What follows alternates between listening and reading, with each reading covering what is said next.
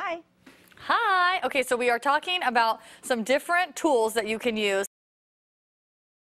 for your dog or your cats. I actually have never had a cat, so I wasn't sure if they were scared of the fireworks too, but it kind of just depends on the animal, right? Exactly, in their own emotional state. So Gertie is sporting the Fender shirt, which we kind of talked about earlier. Yeah. And that one kind of just helps with like compression. It's like having a weighted blanket or a big hug. Okay. And that's this guy. They also have like calming drops and like calming treats for dogs and cats. Are these things that we can pick up like at PetSmart or Petco, or is it something you probably need to order online? So you can actually find all of these at your local pet store. For example, I got all of these from the Petco off Greenback and Auburn. Okay, love. But so yeah, so they sell treats and calming drops to kind of just help dogs, and that's like... What is the treat that Gertie is eating right so now? this is a do-it-yourself one. So this is just a bone Gertie really likes. Okay. I just stuffed it with her wet food, which is already pretty gone, and some treats. Okay. But you could freeze that. Another really good version of that would be the Kong, which you can stuff with anything from bananas, yogurt, peanut butter, their food, and freeze it. Yeah, I hear that that's good because it takes a lot of energy. Okay, someone explained it to me like this. Imagine that you sit at your desk all day long, but when you get home, you're exhausted. That's what you want to do for your dog or cat. You want them to be mentally exhausted too, so that they're a little more tired before those fireworks go off. Yeah, exactly. And it's, you know, think of it like in the morning of 4th of July, if your dog just sits around or your cat just sits around all day, they're just recharging their batteries and they're getting fuller and fuller and fuller.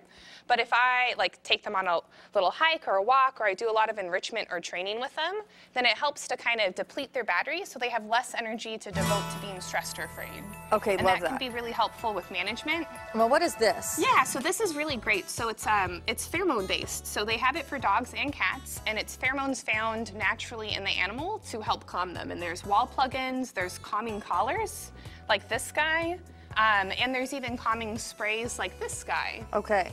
So basically it's a really good way to naturally help calm them down. And big thing I recommend, like all of this stuff you can get from your vet. If you know that 4th of July is really traumatizing, or your dog or cat has a really hard time with a lot of like visual or auditory stimulation, you have a couple days to partner with your vet and see if there's other means that you need to take. Okay. But for a lot of animals, this is enough, you know, providing enrichment.